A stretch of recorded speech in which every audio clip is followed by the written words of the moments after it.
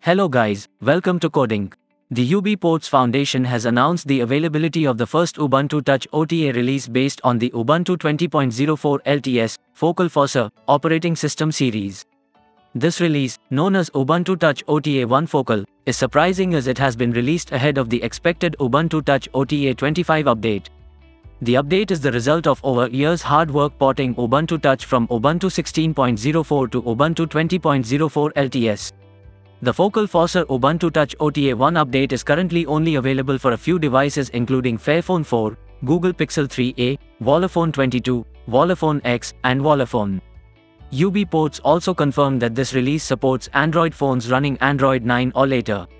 The update includes the Lameri UI, a fork of the Unity 8 mobile interface developed and maintained by UBports, which is designed to make it available to other distributions than Ubuntu.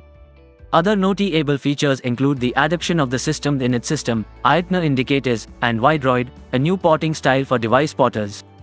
Additionally, the update supports building many components against GCC 12 in Qt 5.15 LTS, making it easier to port Ubuntu Touch to newer Ubuntu releases, such as Ubuntu 22.04 LTS.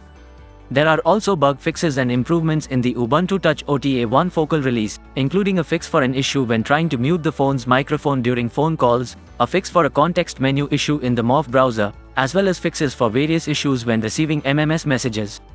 X-Valent integration has also been improved, and there is better support for running legacy X11 apps on Lameri. The Morph browser received hardware-accelerated video decoding, and the camera app now supports barcode reading.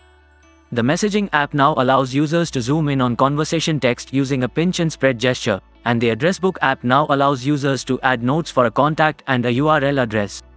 The Ubuntu Touch OTA-1 Focal release is now rolling out to supported devices, and users can update their installations by selecting the 20.04 stable channel under System Settings, Updates, Settings, Channels.